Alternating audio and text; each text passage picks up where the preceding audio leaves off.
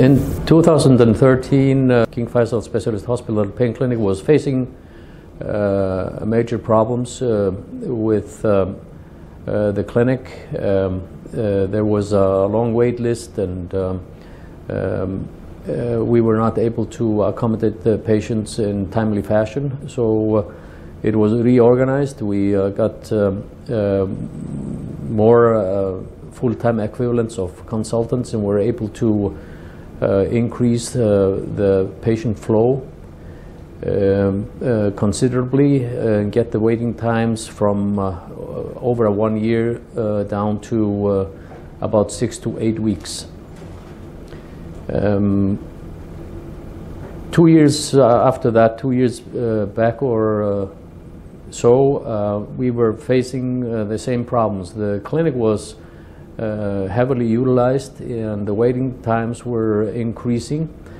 So we saw the opportunity to, through the health outreach and the virtual clinic, to be able to see our patients in follow-ups in a more timely fashion, and decrease the demand on the clinic in the hospital itself.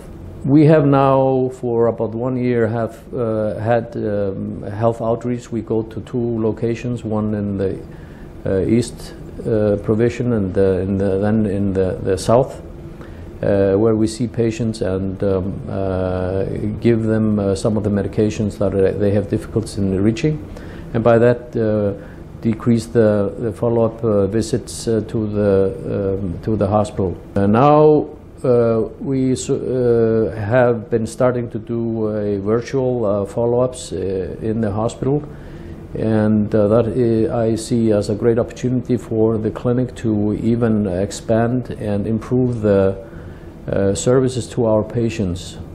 We can screen referrals that are sent to us. We can do follow-ups in more timely fashion after the first or the initial treatment, and also in further follow-ups there to follow.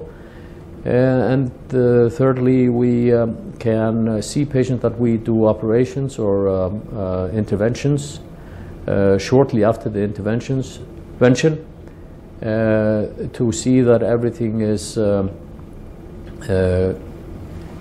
working adequately, and save the patient from a trip that might be considerably long after the intervention. So there are great opportunities here for us in the pain clinic to increase the services for our patients, decrease travels to Riyadh, and by that saving time and the money for all parties.